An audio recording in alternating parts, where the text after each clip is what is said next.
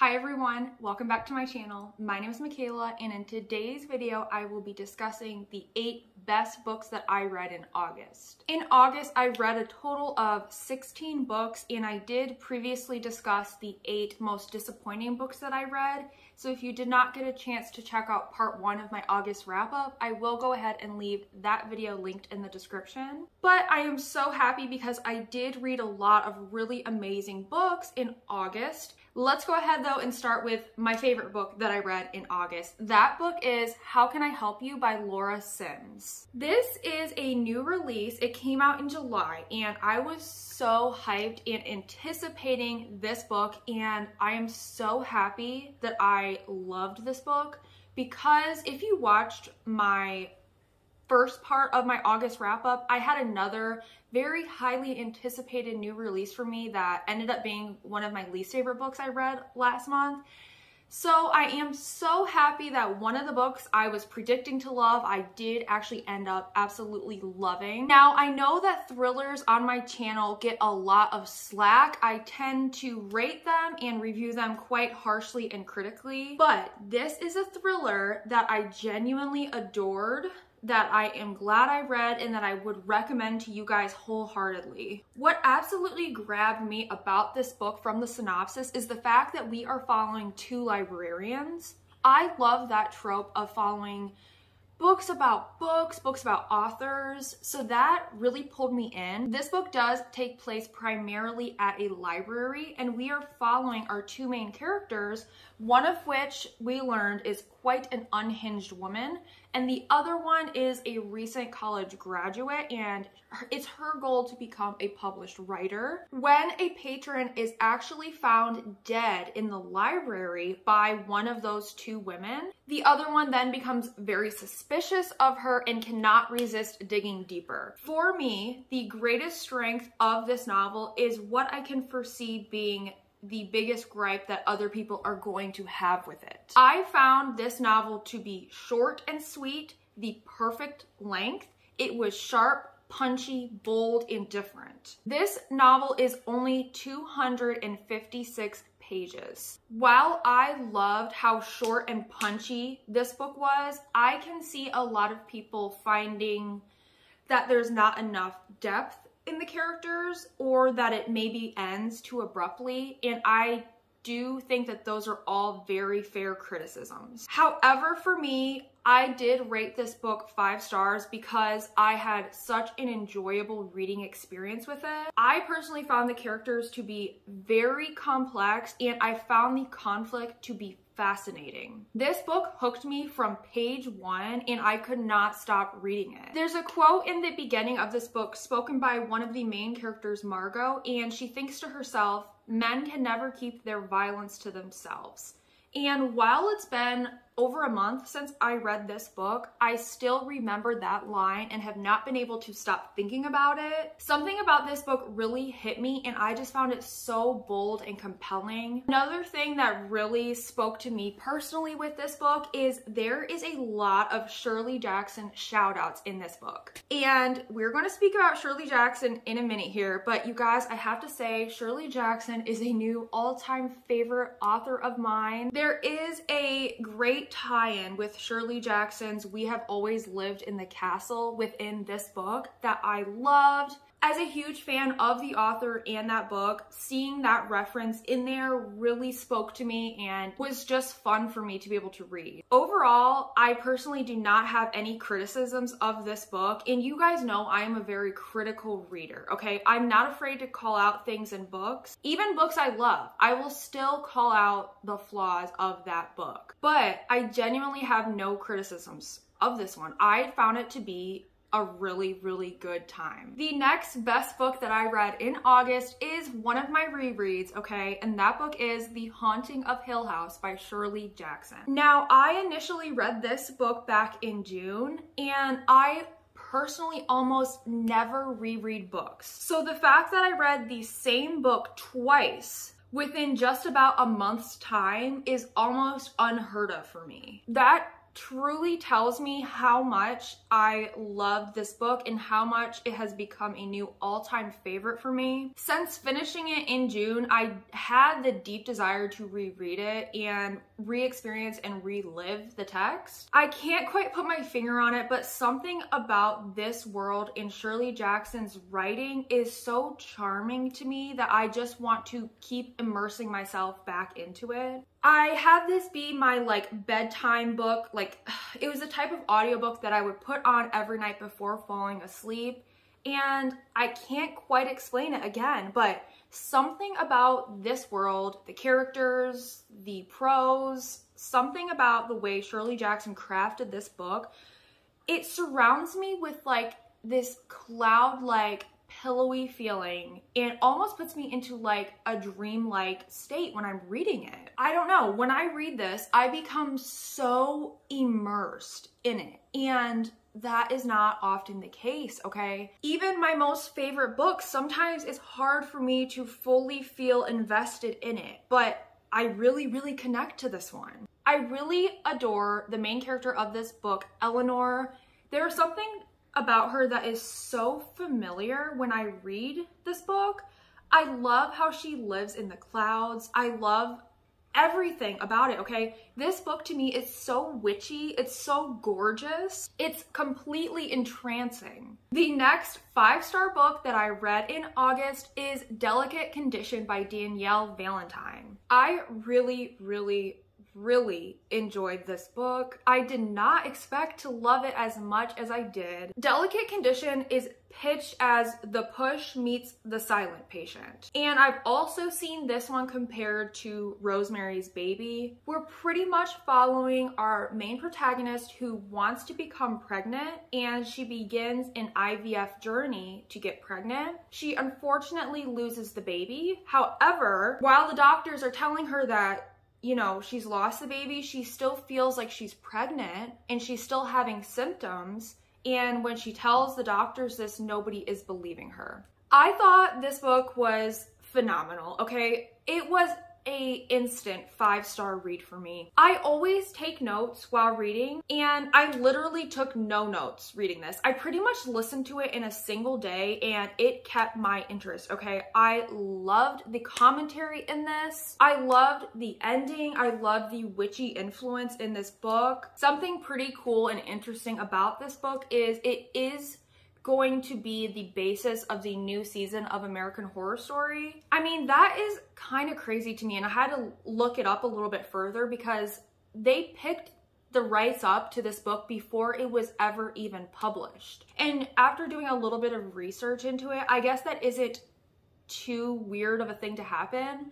I read that actually Jurassic Park is a book that was fought over by several major film studios before the book was even published. There was bidding wars going on because people wanted to buy the rights to make that book into a movie. So I feel like that really does tell you how special this book is, that there was that much interest in it before it was even put out into the public to see if, you know, the reviews that people were going to have for it. There is a lot of really great commentary in this book. There's trigger warnings though around gaslighting, and something I will say though is oftentimes storylines like this I have a very difficult time with because that subject matter is extremely triggering. When you have your main character who is a female and you're also a female reading this, and you are basically being gaslit with the main character, and that sort of storyline is triggering to read. But I just want to warn you guys and tell you guys from my perspective, it was written in a way that I felt like was very palatable and does not hit you over the head with it. There's other books I've read that have these sort of themes that I have found to be not palatable and did hit me over the head with it, and in turn I ended up really disliking my reading experience and disliking the book. But I just want to warn you guys, if these are triggers for you, I wouldn't totally say do not go into this book, because like I said, I feel like the author did a really good job writing that sort of subject matter in a way that was very genuine and sensitive and, like I said, palatable. The next book that I read and loved was Strega by Joanne Lyke Holm. This book is actually translated from the original Swedish, and in this book we are following a group of young women who are sent to work at a very remote alpine hotel, and eventually one of them goes missing. And I love this sentence that Goodreads says about this book in the synopsis.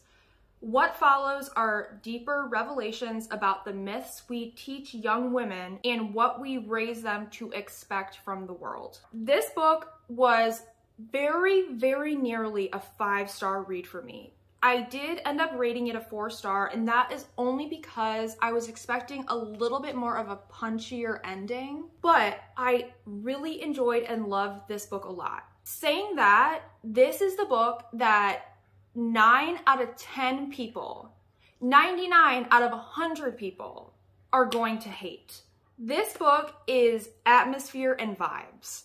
It's confusing, there's very little plot, it's slow, it's broad, it's weaving.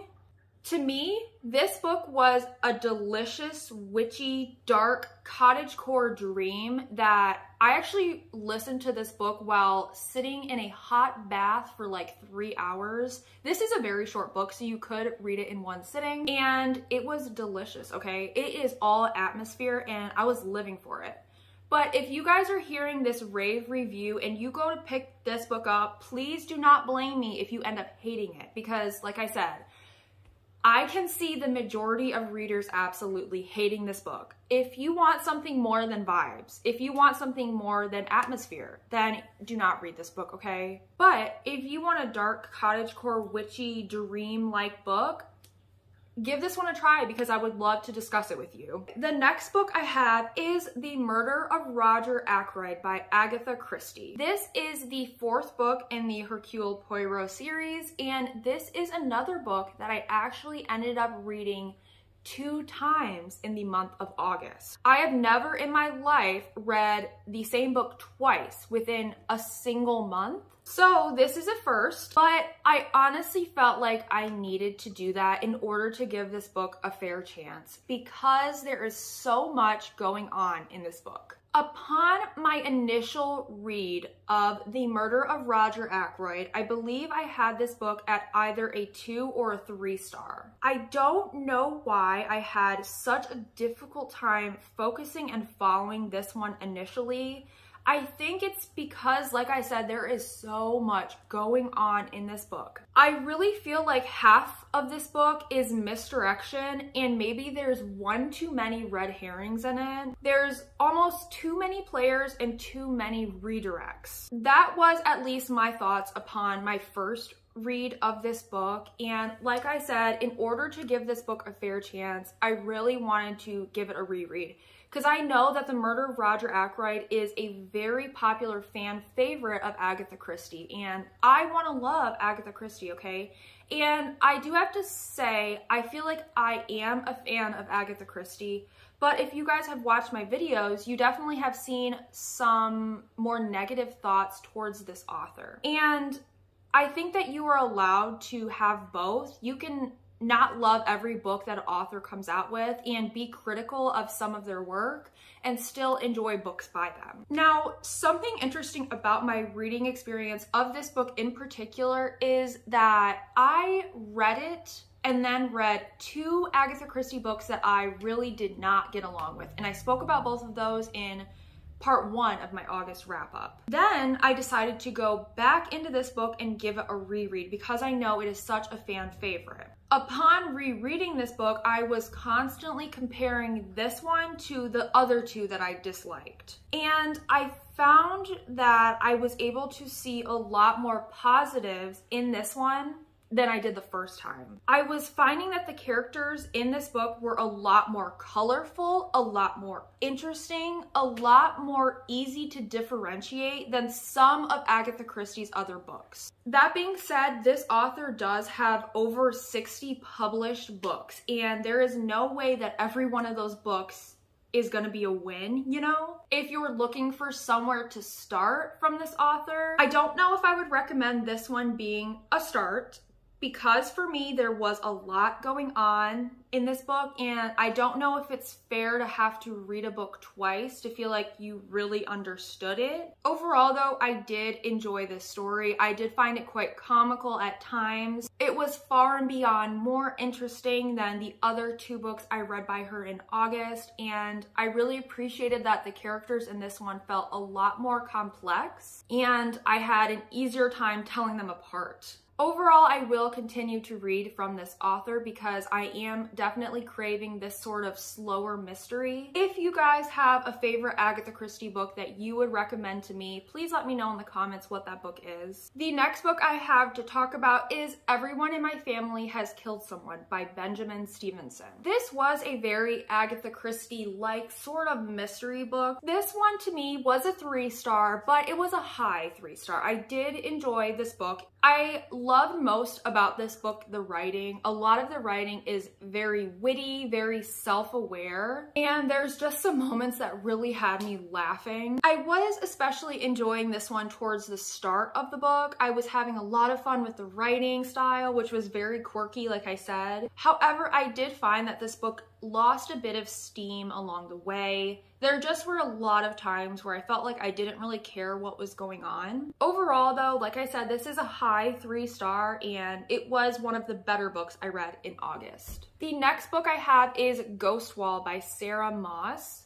This was a very odd little novella. We are following a young girl who lives in a very sheltered, sort of cult-like family. They are living as if they are ancient Britons surviving by the tools and knowledge of the Iron Age. This main character's father is obsessed with the ancient Britons, and he really hates anything new age, anything technology, and he forces his family to live in that same way. They then get invited to host this like anthropology group, and when our main character starts interacting with the students, she starts to learn like, you know, this might not be the only way to live. I really appreciated a lot of this book. It was quite grueling at times reading this. Like I said, we are following a very cult-like patriarchal household that was oftentimes very stifling to read. I loved, though, the very beautiful, lovely prose and writing in this book. This is another one that is extremely atmospheric, cottagecore-esque, similar to Strega that I spoke about earlier. While this one is stifling and grueling to read at times, I really appreciated the commentary on sexism in this book. I think that this is a hidden gem, and I would love to see more people read it and speak about it because I think there is a lot of really powerful stuff in this book. The final best book that I read in August was Mr. Magic by Kiersten White. I know that this book is becoming quite the divisive read, similar to Kiersten White's other book, Hide. Even for me, I had a very difficult time settling on a rating for it. I went from a 3-star to a 5-star, and I think I am settling on a 4 for this book. However, I definitely see and can agree with both sides of this book. I see what it was lacking, but I can also really see the value in this book. One sentence synopsis: we are following the cast of a children's TV show who come back together now as adults, and they start to remember things about their childhood and filming this TV show that weren't quite normal. I do have to say, I think that this book starts out really, really strong. I love the Mandela effect conspiracy vibes that we get in this one. I thought that was so interesting. Also, I love the chapter headings in this book. If you guys read just the chapter headings, they actually spell out to make a poem. I also thought that the atmospheric writing really, really shined in this book. It's a very original story in my opinion, especially within the horror genre. I don't think I've really read another similar book to this one. If you guys have, please let me know what that book is, because I would love to read more books that are similar to this one. I also love that acknowledgments portion at the end of this book. It definitely made me emotional reading it. It made me immediately want to go back and reread this book through that lens, because she gives you some perspective on what she was trying to say writing this book and what Mr. Magic maybe meant. And I want to reread this book now because I feel like it really changes the perspective of the book. I did reread the last few, maybe 3 chapters of this book because I felt like I was missing something. There are aspects of this book that read pretty convenient.